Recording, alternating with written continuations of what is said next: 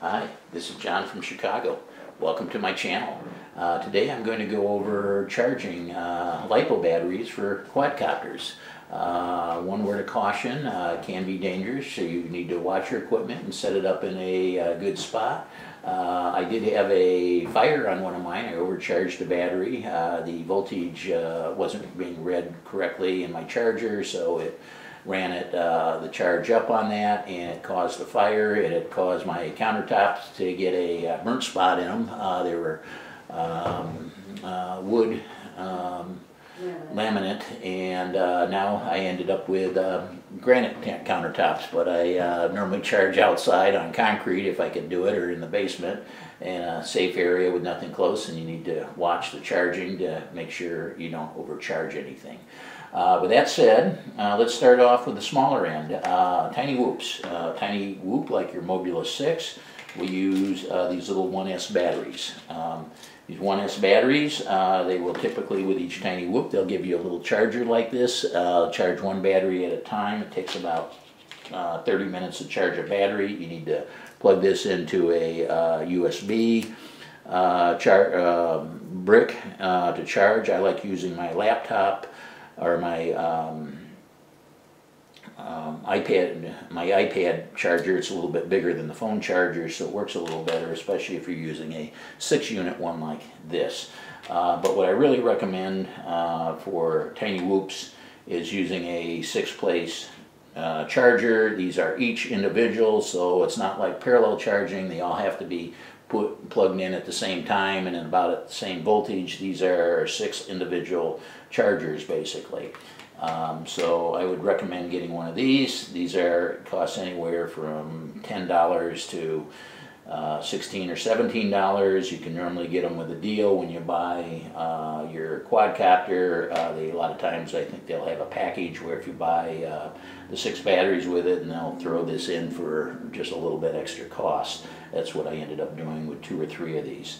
The next step up is your tiny or your toothpicks and twig computers or quadcopters with either 2S or 3S batteries. These are fairly small batteries. They vary in size from 300 milliamp hours up to 525, and that would take care of this group of quadcopters you see there. And for that, I kind of like this Charsoon DC 4S battery charger.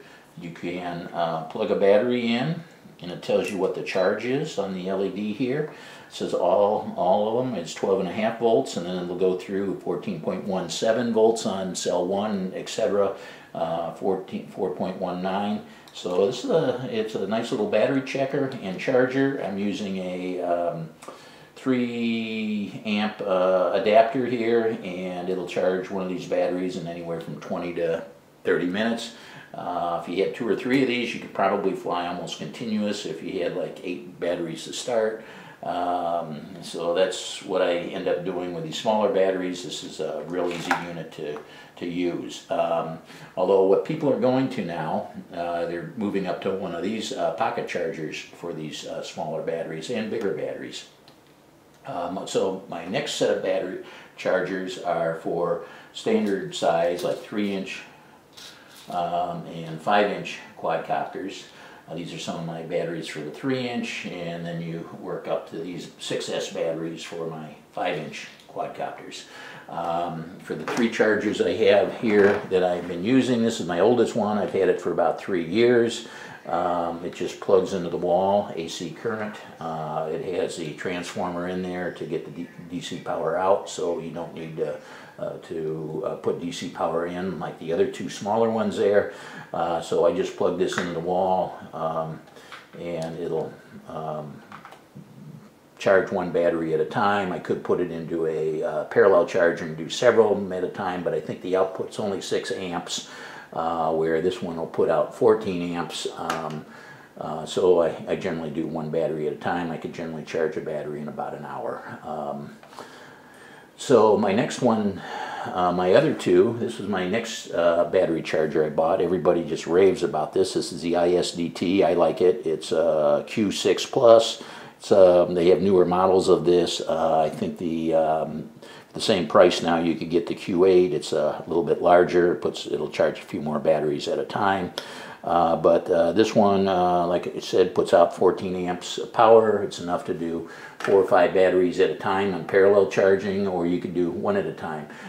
With these small portable ones, the difference on size is you need a DC input.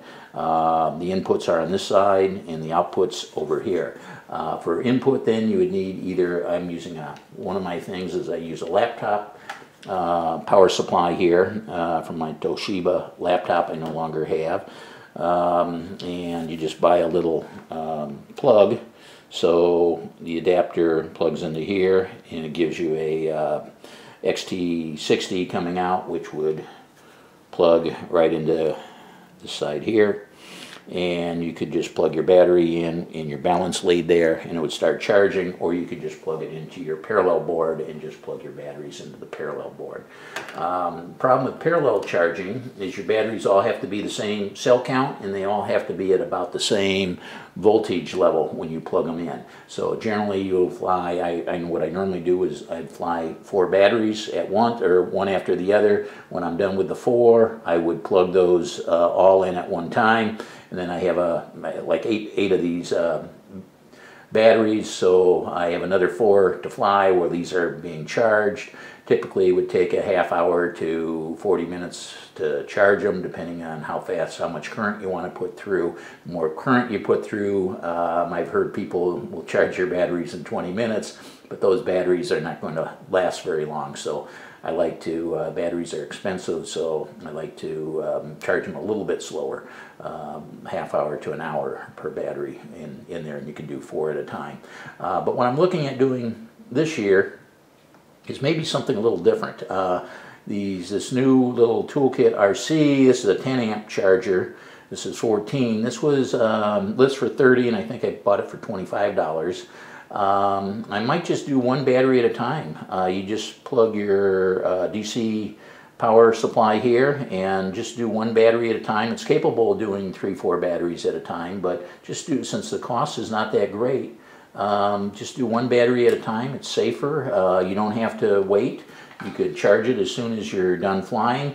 The other thing out in the field is I use these like a brick. I bought this at Hobby King. I think it was $50 and free shipping. It was a real steal. It's a 10,000 milliamp hour battery. It will charge 6S. It will charge about anywhere from 6 to 8, depending on how much they're depleted. My race batteries, my 6S batteries. So if I had 3 of these batteries, 3 of those, and just charged them 1 at a time, that would be 7, say 7 batteries times 3 would be 21 batteries. Plus, if you went out with the full batteries to begin with, if you charged them at home first, the 7 batteries, you would have 28 flights, which is quite a bit of flying for one day. So that's what I'm thinking I might do this year. I'll probably divert back to the parallel charging since you do 4 at a time. But if I have 2 or 3 of these, I think I could probably keep up with 1 battery at a time charging. So anyways, that's my systems that I use, and I didn't go into a lot of detail on these. You can check your voltage of a battery. I forgot to mention that. You can plug this in and plug this.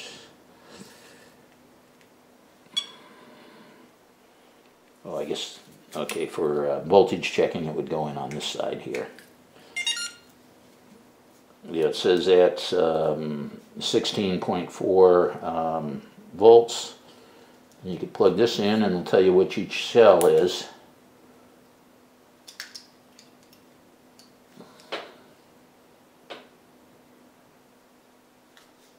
So it's a nice little charger.